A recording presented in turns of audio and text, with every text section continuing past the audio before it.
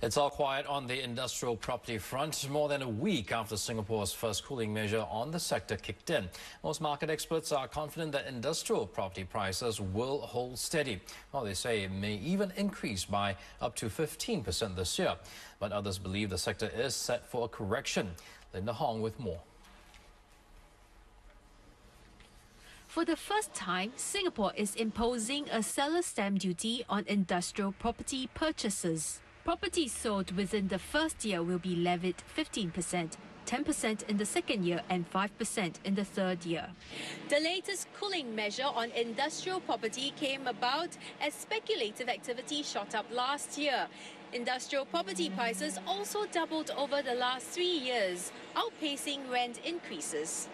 Experts say unlike the additional buyer stamp duty on residential properties, the seller stamp duty won't apply if a property is sold from the fourth year. There's also no additional costs immediately after buyers sign on the dotted line.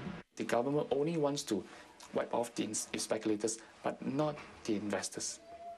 Right? So since there's no increase in cost to the industrial investment, you probably see about 1 or 2 months of digestion period. So I would say this year increase will not be as strong as last year, 20 over 30%, but in the range of 10 to 15%. Industrial prices should stay in positive territory this year, probably increasing at a rate of around 5%. But some experts believe Singapore's slowing economy could hit industrial property prices.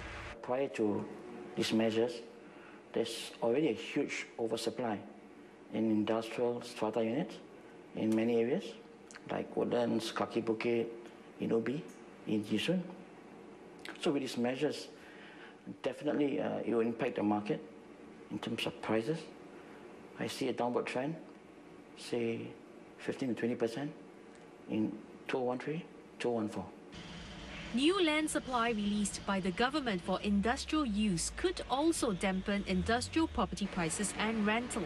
Last year, cash-rich investors lured by higher returns from industrial property pushed the number of industrial property transactions to a record high of 3,460, 77% higher than in 2011.